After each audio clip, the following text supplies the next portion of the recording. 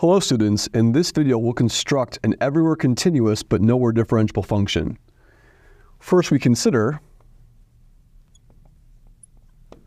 a function which is going to be called distance from x to z.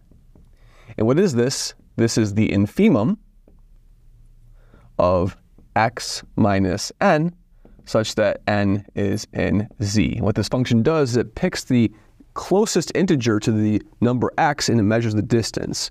And so what we can see is this function is a periodic function, so we can actually just draw it over one period. So here's 1, here's 1/2, and then here is 0. Of course, the distance, and that's a value of 1/2. The distance from 0 to the integers is 0 because 0 itself is an integer. The distance from 1 to the integers is 0 because 1 is an integer itself. And then what happens? The distance away from an integer grows linearly up to half because 1/2 is exactly what? 1/2 is exactly 1/2 unit away from the closest integer. In this case, it's going to be symmetric, either 0 or 1. And then it starts to decline like this. And so that's one period. And of course, then this function will just repeat itself.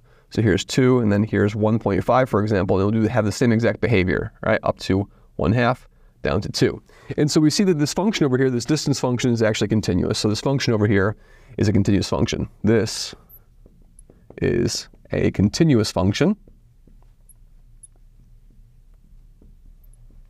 on all of R. And now I'm going to use this function to build another function. Define f of x to be the sum, n goes from 0 to infinity, the distance 10 to the power n x is to the integers over 10 to the power n.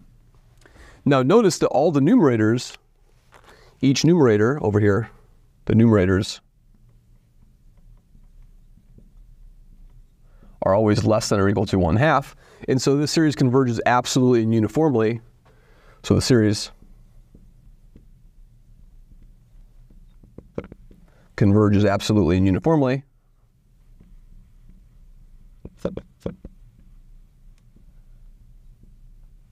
And so by the Weierstrass-M test,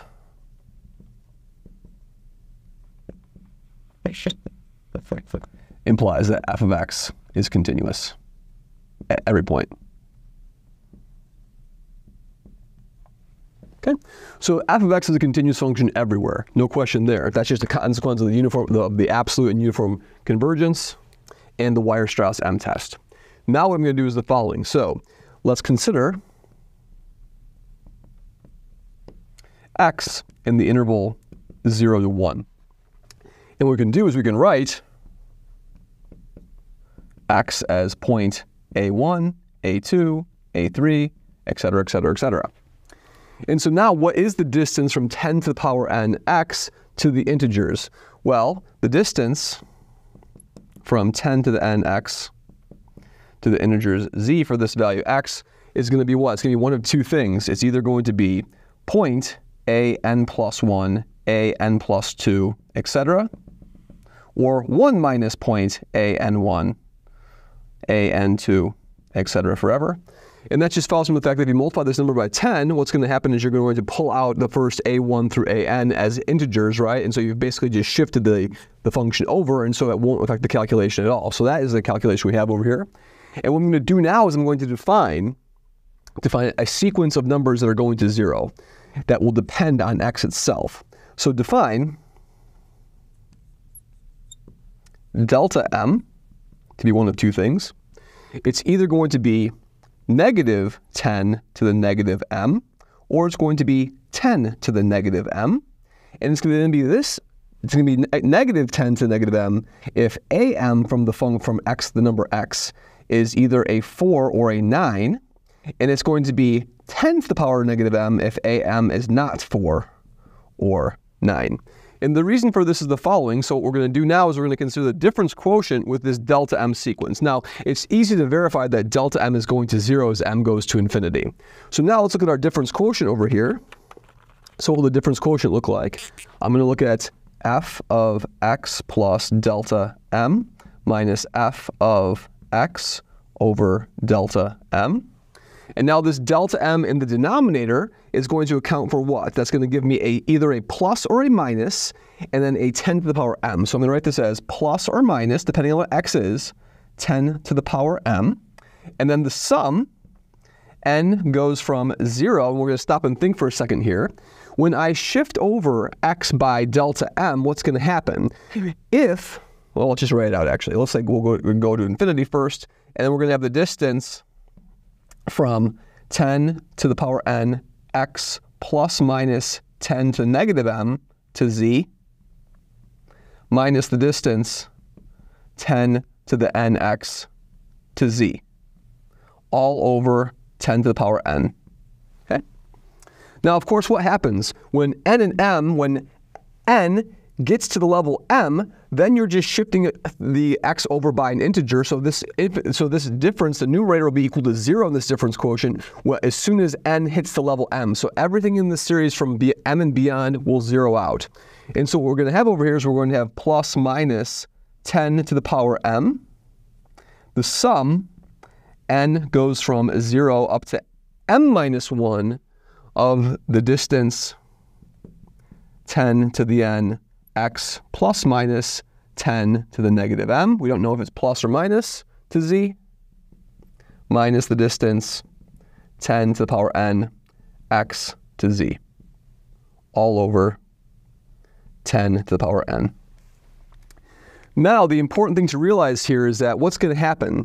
What happens over here is that the difference in the distance from this point over here to the integers and this point in over here to the integers is exactly going to be equal to what? You're only changing the mth unit in the decimal expansion. You're changing that mth spot by what? The m spot is being changed by a plus or minus 1.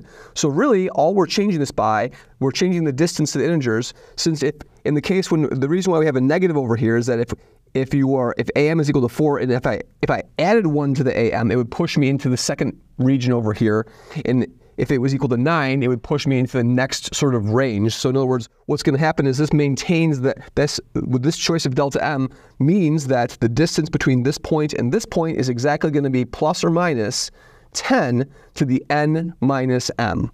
So this is equal to plus or minus 10 to the power m. The sum, n goes from 0 up to m minus 1, and then the top is going to be plus or minus 10 to the m minus n over 10 to the n.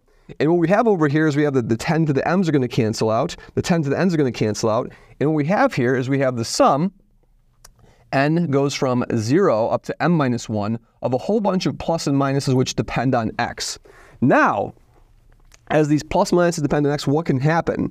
Well, it's possible that you have enough pluses and minuses to get 0, but all these are 1 and negative 1. So what this is doing for every m is just adding up plus 1s and negative 1s, and the output of this is going to be an integer that's not 0 for different parities of m. So this depends on the parity of m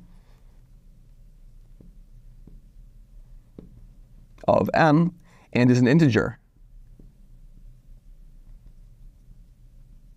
So for infinitely many values of m, this expression over here will be an integer, which says that as m is going to infinity, this difference quotient over here for infinitely many values of m will be an integer. Therefore, the limit as n goes to infinity of this difference quotient does not exist for any x in 0, 1.